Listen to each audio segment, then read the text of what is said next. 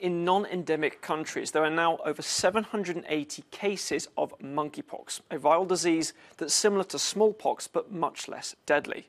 Authorities say there is only a moderate risk to global health, but this new outbreak of cases has led to conspiracy theories and online misinformation, much like we saw related to COVID-19.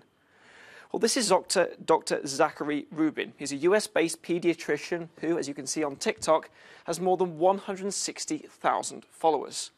Since the start of the COVID-19 pandemic, Dr. Rubin has used social media to debunk medical myths, and in recent days, he has turned his attention to monkeypox, posting videos such as this one. This debunks the false claim that monkeypox only affects LGBT+ citizens.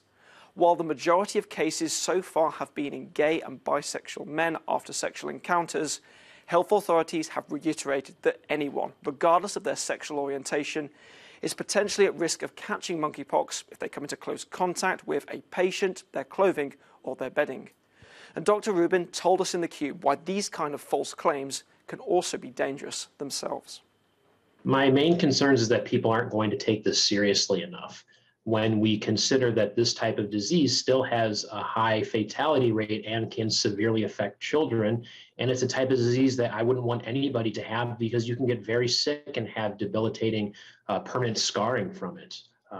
People who get sick can be sick for several weeks and take them out of work. So that's something that can affect a lot of people. If we don't take it seriously enough, it'll be much more difficult to contain. But when people are spreading this type of misinformation all over the place, it does confuse a lot of people into understanding what monkeypox is and whether or not it should be taken seriously.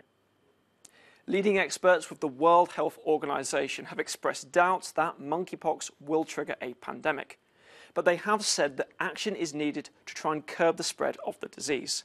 And Helena, this could very well include action taken on social media and by big tech companies to try and prevent an infodemic and to combat the spread of conspiracy theories and misinformation about monkeypox.